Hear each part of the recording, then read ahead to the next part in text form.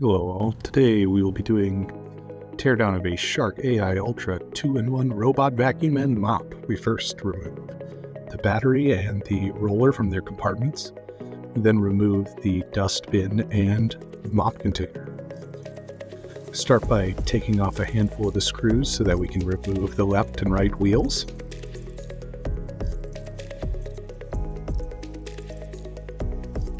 Next up, we go ahead and remove the side brush roller, and we'll start working on getting the front bumper removed from the device.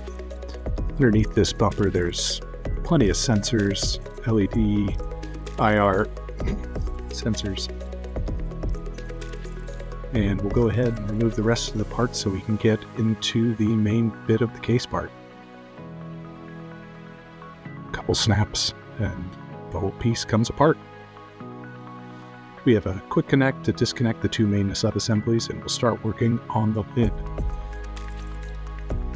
The top sensor cover hides a few of the top screws for the LiDAR. A few more screws on the back side removes the LiDAR assembly from the top case. This is really the visual brains of the system that allows it to map your house while it's cleaning.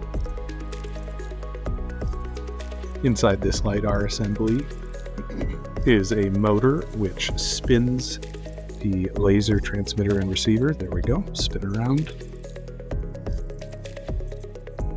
It is sealed in place with a foam adhesive to dampen vibrations and also keep a seal to keep any dust away from the LiDAR device itself. Just looking at the dust bin, pretty nice assembly. Quick open close. You can see here's the water vanes for the mop port. Here's a mop pad, just where you fill the water right there. Digging in a little further, a couple case parts. This is the side fan which blows air to help push things that are tucked into the corner in front of the sweepers. We'll go ahead and remove the rest of the cables now. I'm using a pair of needle nose pliers here to really get in there. Try to not damage the cables as much as possible as we're pulling this apart. A couple more screws and we'll be able to remove the main PCBA of this unit. A couple clips on the front as well to really pop this thing off.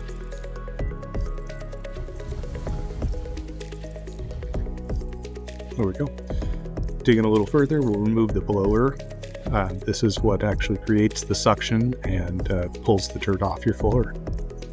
Once again, a couple little foam mounts to reduce vibration and keep it nice and quiet. This is a brushless DC motor with just a plenum to help direct the air directly through.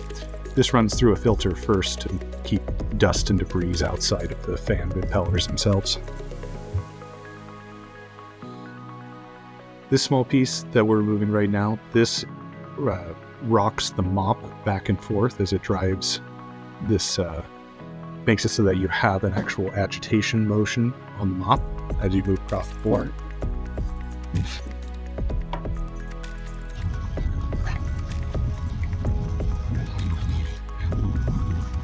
Next, this is the sweeper motor. This has a small gear train inside of it. It's got some just a DC motor and a simple gear train inside of here. This just spins the side sweeper. It sweeps everything into the path of the main sweeping brushes. Over on this side, we have a few connectors, a few sensors, speaker, the water pump, and a level sense. That's all attached right in this region. Right now, we are removing the water pump, the screws. Get a little closer look at those in a second. Yep, little diaphragm water pump. And that's the level sense, and then the bin detect sensor. This is a small speaker. And then here's the main cable assembly that routes the main power. These are a couple radar sensors for edge detect. Now we'll go ahead and remove the brush roller assembly, including its motor and gear train. This one is a belt and pulley and a brushed DC motor as well. A handful of more screws and we'll be able to get this motor and gear train out of there. We'll take a look inside. They use the belt often in this application to keep noise down.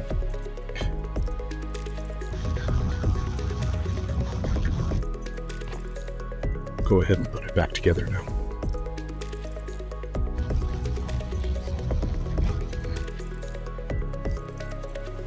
Lastly, we'll go ahead and remove the front pivot wheel. This has just a couple screws and then a PTFE or slippery plastic bushing, and that is the entire assembly removed. Looking then at the front PCBA assembly, there's a handful of IR sensors and edge detect sensors to ensure that the device knows where it's going, doesn't fall off cliffs. The spring-loaded wheels and gear trains here, that's another brushed DC motor and gear train.